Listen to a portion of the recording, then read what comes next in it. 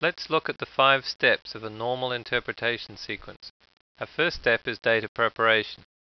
In that step we would remove any portions of the data that we thought were inappropriate or in error. The second step is desuperposition. We'd like to know if this late time portion of the build-up data is due to superposition effects or due to a boundary effect.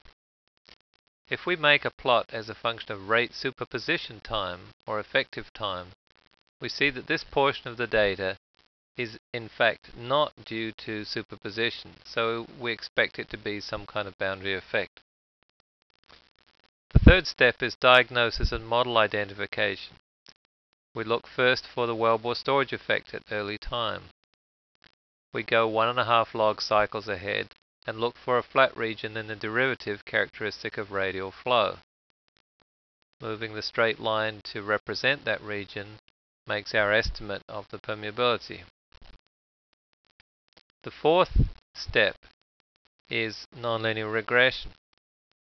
Because we've identified a boundary effect, we would look for a model which has, in this case, impermeable boundary with an estimated distance based upon the radius of investigation of 800 feet.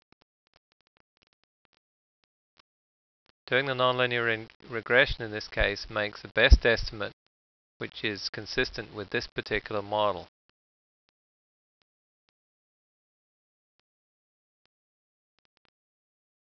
At the end of the nonlinear regression, we consider the match to the data and see that it is reasonable.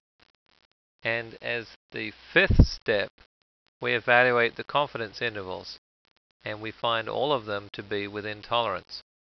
So therefore, our final interpretation is that of a radial flow model with an impermeable boundary approximately 800 feet from the well.